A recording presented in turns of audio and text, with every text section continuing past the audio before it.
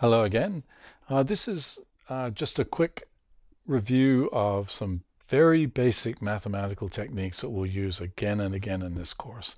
I'm presuming that everybody knows how to do this already, but hopefully this will make it easier for you as you go through the lecture notes. You've seen this recently and it's all really clear. Okay, so let's start with, so I'm going through, you'll see slides 43 and 44 in the mathematical refresher. So we start with a simple linear equation.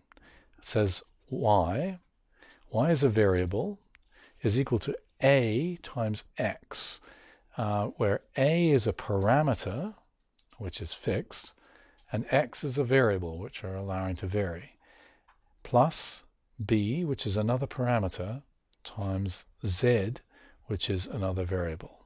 So this is one equation in three variables, x, y, and z, and two parameters, a and b. Now, let y1 be defined as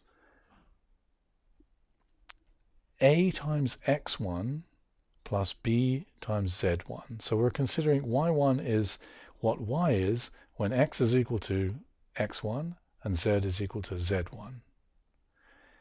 And we're also going to define y2 as being a x2 plus b z2. So that's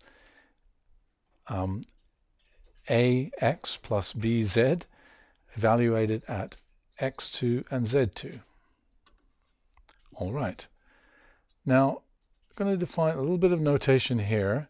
Let delta y be defined as, delta y be defined as y2 minus y1. And let delta x be x2 minus x1, and delta z, z2 minus z1. So delta y is a change in y, going from y1 to y2, and similarly for change in x and change in z.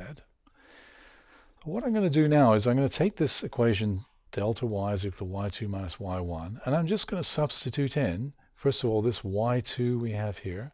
Just plug it right in there, and we're going to take y1 and plug that in there. And that then gives us this equation here. Change in y is equal to ax2 plus bz2 minus, brackets, ax1 plus bz1, close brackets.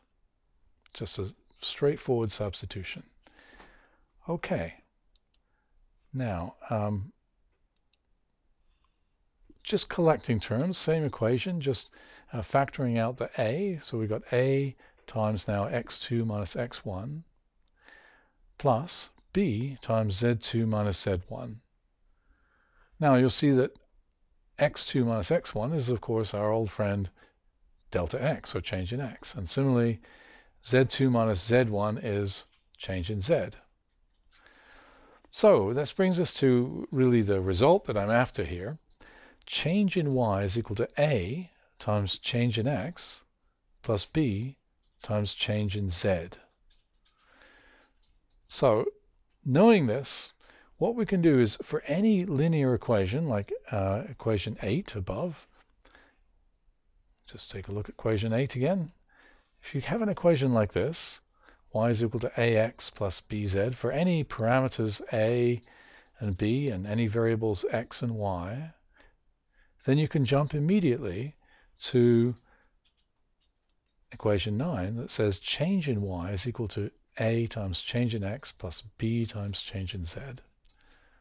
So this is the sort of technique we'll actually use again and again throughout this course, particularly when we're looking at policy changes and the impact that they have on output and other macro variables. So one last point.